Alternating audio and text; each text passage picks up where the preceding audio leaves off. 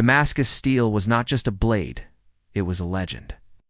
Forged in the Middle East as early as the 3rd century, these swords were said to slice through lesser weapons, cut cleanly through armor, and bend almost in half without snapping. They combined elegance and brutality. Their signature swirling patterns flowing like smoke or water across the surface were not for decoration.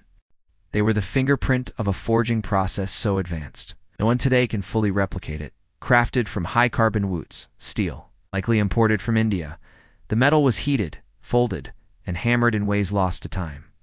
What made it special may have been the impurities left in, not removed. These impurities formed bands of carbides that gave the blade its strength and iconic look. Yet for all its glory, the exact method vanished.